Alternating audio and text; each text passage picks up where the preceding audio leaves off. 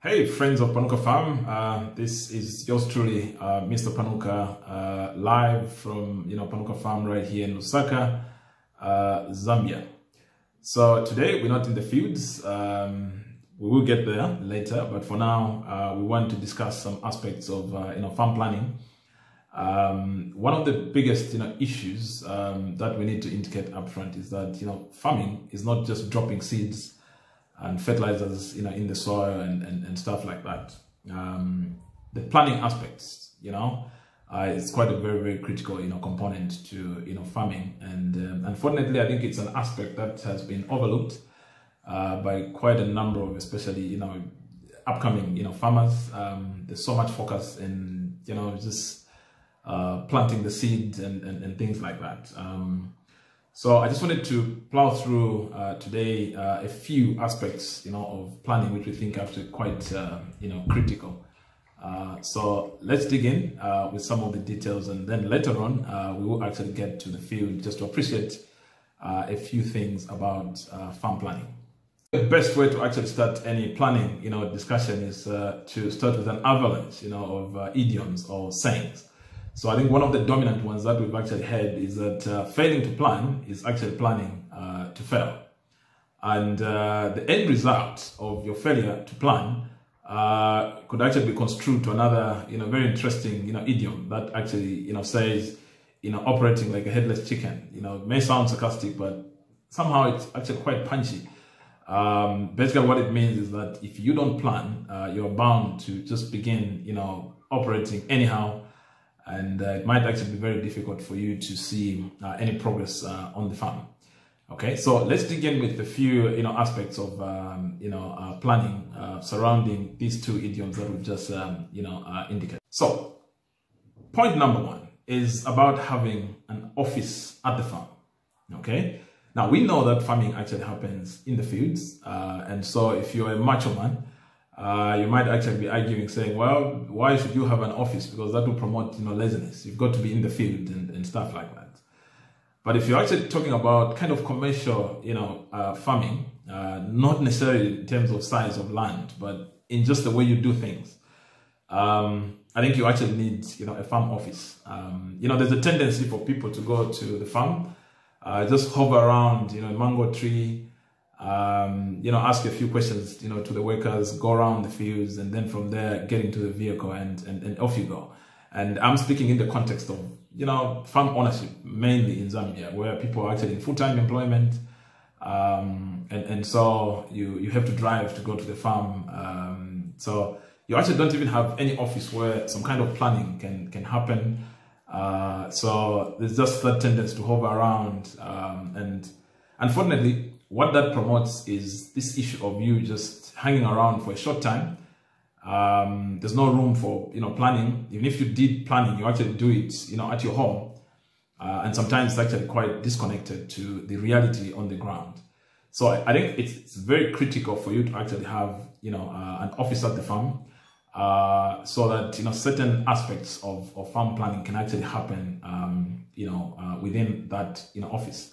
Obviously, that doesn't mean that you've got to spend the whole time in the office, but it's a very critical component of farm planning, so that as a team you could actually assemble in your office, have a few charts that you could refer to and things like that.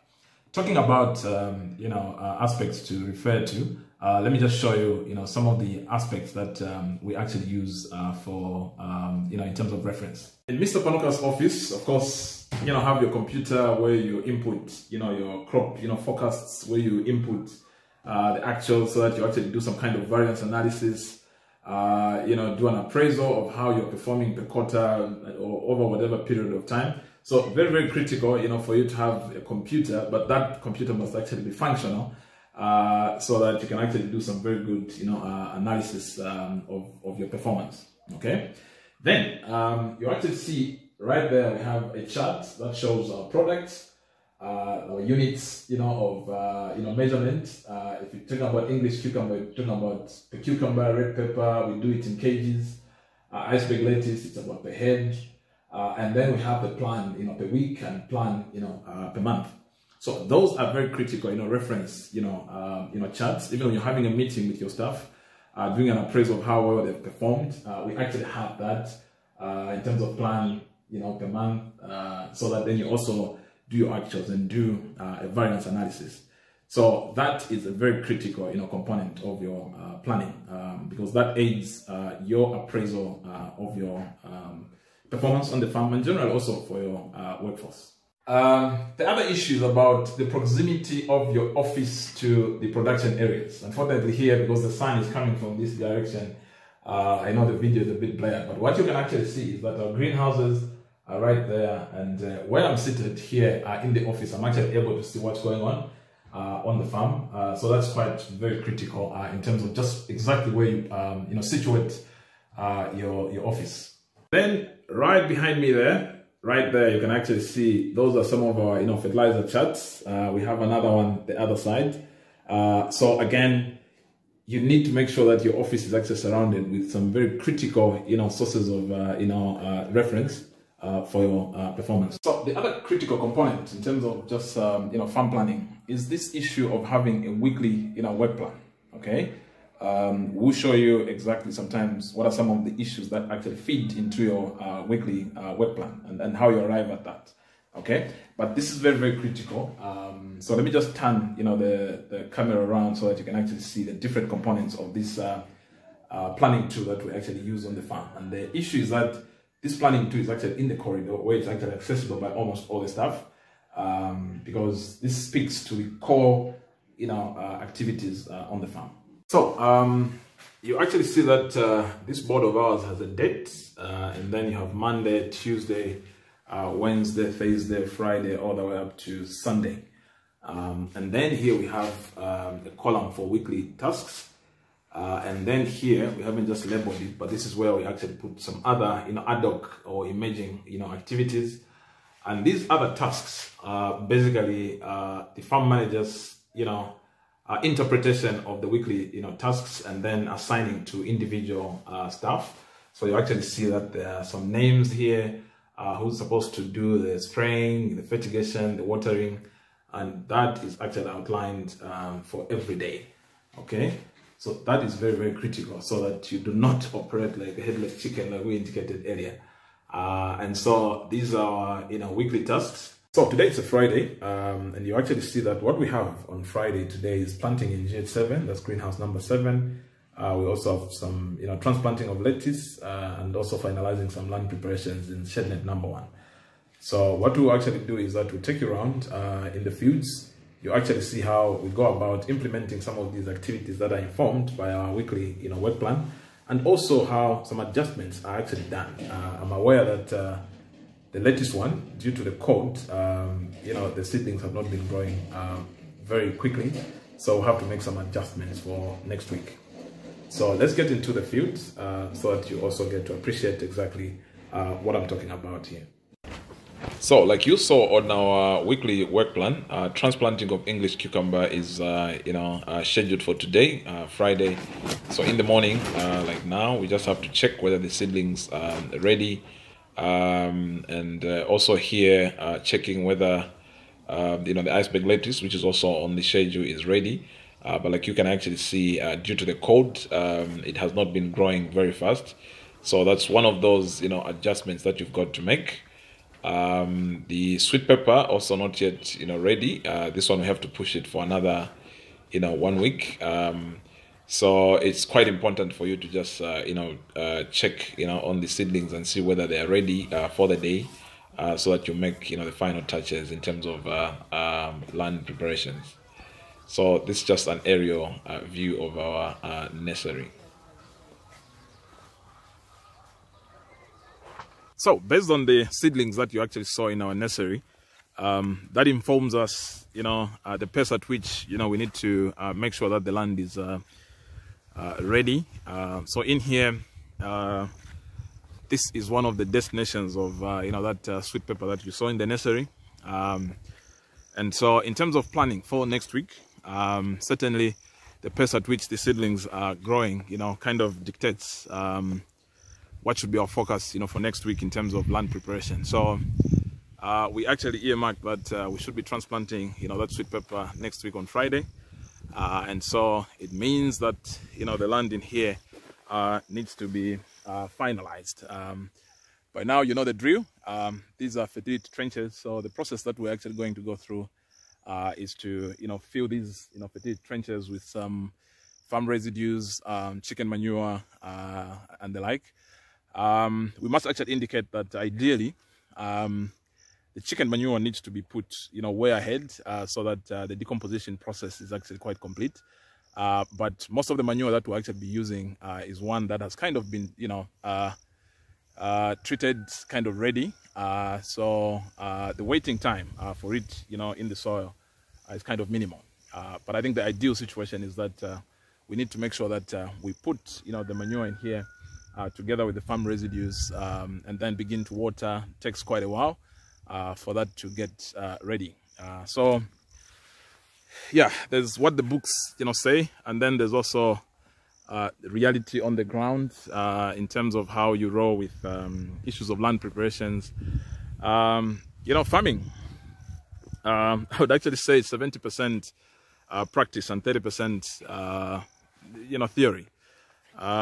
There's a lot of what action research will actually teach you, and so basically this is how we also do the planning at the farm, dictated by of course the seedlings and everything else that's going on. You have to make sure that you review what's going on, and that informs what you're going to do for the next week. So we do this every Friday, going around checking what's going on, and then we sit down and then come up with the work plan for the week. So here, this is our new 400 square meter shed net. We have a resolve that by December 2021 we need to migrate all the sweet pepper production into either greenhouses or at least in the shed nets. Due to sun scout, we're actually migrating into this protected environments. So here we've already transplanted some sweet pepper. On the far end, we also have some slicer cucumber called 𝗙𝗥𝗘𝗣𝗔𝗥𝗡. So this is the new shed nets with these new crops inside. So next week we transplant more sweet pepper in here. So going around just checking the state of the fields helps just to make adjustments to the plan for the week. So it's quite critical that you move around the farm just to see what's going on. So like we indicated, here in Zambia, it's actually getting cold now. This is May heading to June. These are coldest months of the year. So naturally also you actually see that plant growth, including the seedlings, actually do take some time. So in here, you actually see that we are almost done with the land preparation. We should have actually been transplanting today the iceberg lettuce, which you just saw in the nursery. But apparently due to the cold, the speed at which it's getting, growing rather, is quite slow. So that's nature. You've got to make adjustments in your farming plan. So we just discussed with the team that we will be transplanting in here sometime next week, say Thursday. But the land is almost ready. So those are just some of the adjustments that you've got to make in terms of just farm planning. Things don't roll the way you anticipate. Weather is a big factor. Around May we don't usually expect rainfall, but last week we had actually a heavy downpour. So those are some of the climate change manifestations that actually does affect your farm planning and also just the growth of different crops. So again, you saw that on our weekly work plan, we're supposed to transplant English cucumber in GH7. That's greenhouse number 7. So again, here in the morning, we're just trying to see whether the land is ready, getting things ready, so you can actually see weed free, and make sure that we water the beds in readiness for transplanting later in the afternoon. You know that with transplanting, you always have to do it in the late, afternoon to avoid, issues of, excess evaporation on the new seedlings. So here we also do some, soil treatment for the likes of nematodes and other related pests. So, informed by our, weekly plan or work plan for the week, we just showed you the land preparations, in readiness for transplanting, English cucumber, which was part of our, weekly plan. And so what you actually see in the background is that we just finished transplanting, sticking to our plan, for the week. And you can actually see that it's all done and done very well. So it's very, very critical that you develop those, weekly plans and make sure that you stick by them, unless you've got any, deviations, like we showed you on lettuce, where the cold has actually slowed down, the development of the seedlings. So, things like that are outside your control because of nature, obviously, you'd be pardoned. But anything that is within your control, make sure that you stick with your daily plan and make sure that things are, done as planned. So let me just show you the beautiful, side of, the seedlings that we just transplanted here, according to our plan. Join us.